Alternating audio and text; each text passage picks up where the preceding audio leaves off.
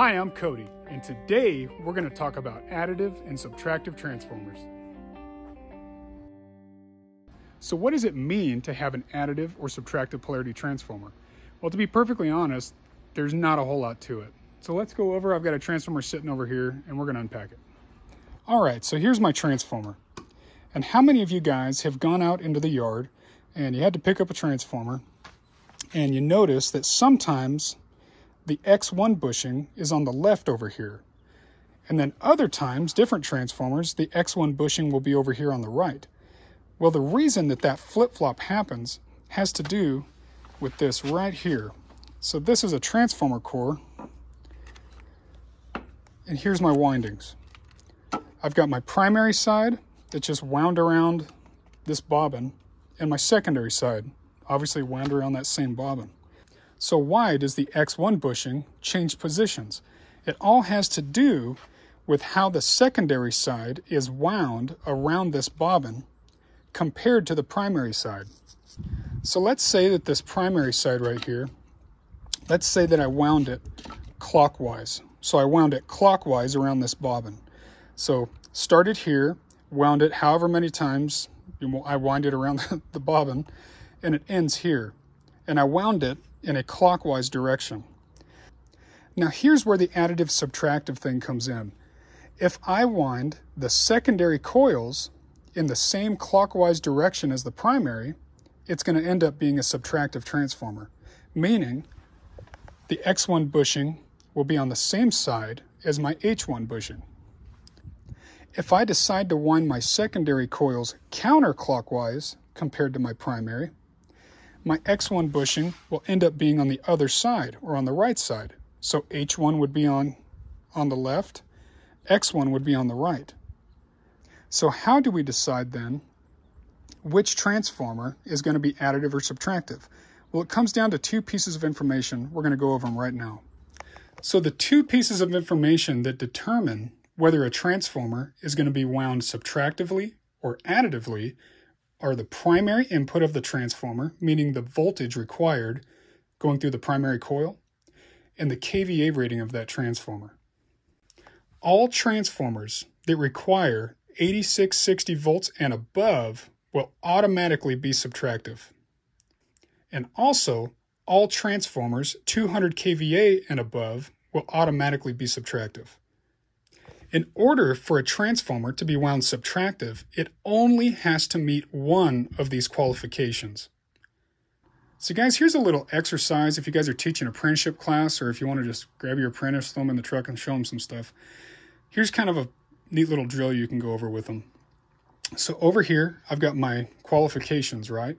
Transformers that have a primary input requirement of 8660 and above will automatically be subtractive. Transformers that are 200 kVA and above are automatically subtractive. And remember, they only have to meet one of these qualifications to be subtractive. In order for them to be additive, they have to fall underneath both of these. So under 8660 volts and under 200 kVA. So the first one here, we've got 7200/12470Y. That means my transformer requires 7200 volts. It's a 500 kVA transformer.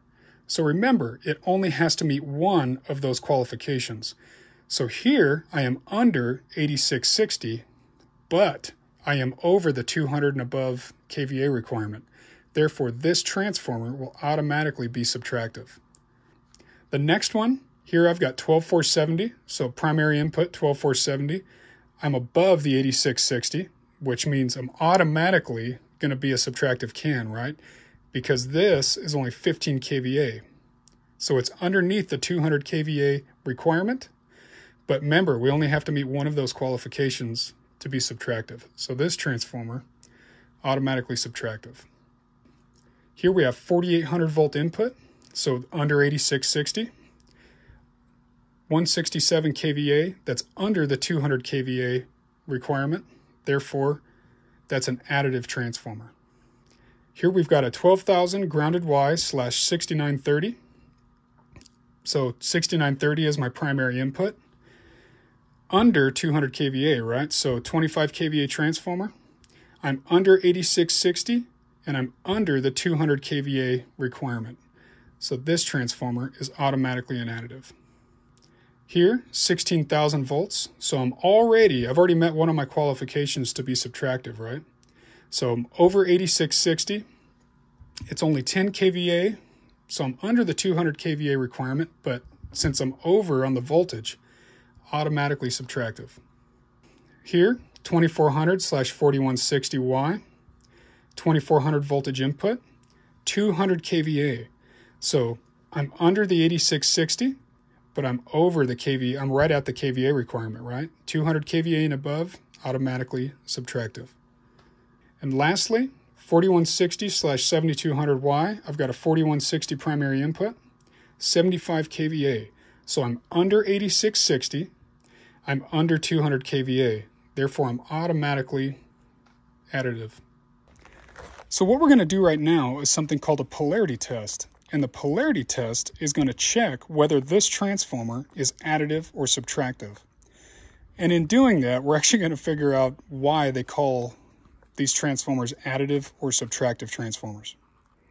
So to do a polarity test, what you're going to need is a 120 source. Here I'm just using my outdoor kitchen, and I've got just a little power bar coming over here with an on-off switch. From there, I've got an extension cord going on up to some cheaters that I got going into the primary side of this transformer. So remember, 120 into the primary side of the transformer. If we end up doing it wrong or incorrectly and putting 120 in the secondary side, we're going to create a very, very high voltage. We're going to create whatever the primary input of this transformer is out the top side. Probably going to kill yourself, so you better pay attention. So remember, 120 into the primary side of the transformer. Next, we're going to jumper out our H2 bushing to the right secondary bushing.